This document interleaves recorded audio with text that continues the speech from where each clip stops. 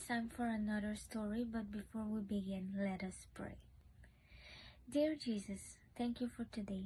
Thank you for your love, mercy, and kindness. Thank you for your protection and your word. I pray, dear Jesus, that we will learn something from the story today. In Jesus' name, amen. Our story today is about the donkey and the king. And do you know who is the king? The king is Jesus.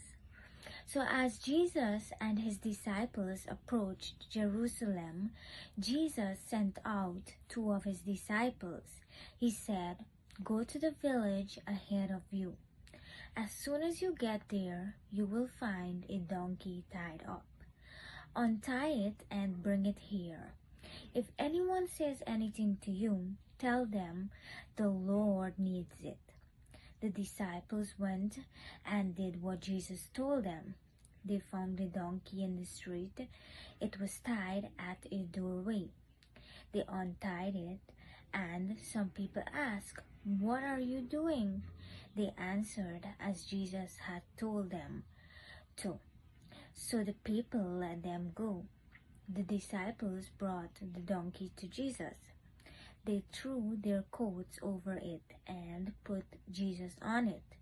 A very large crowd gathered and spread their coats on the road. Others spread branches they had cut from their fields. The whole crowd began to praise God with joy. They shouted, "Hosanna!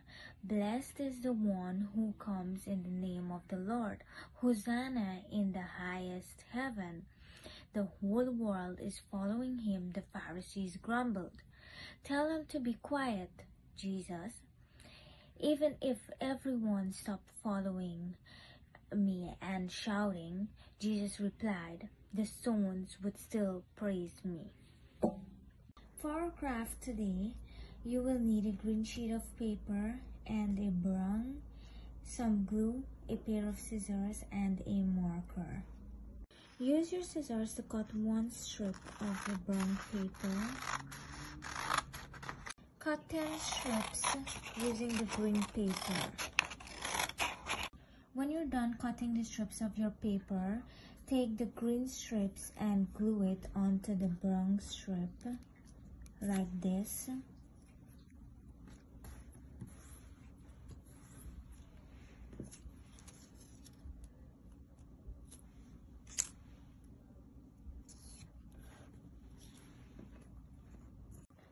Glue them straight down to the bottom of the brown strip of paper.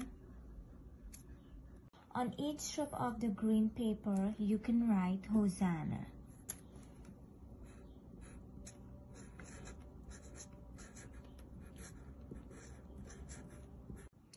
So this is our craft, a representation of the branch that the people placed on the road to welcome Jesus into Jerusalem. That's all for today, kids. I hope you enjoyed the story and the little craft. See you next time. Bye!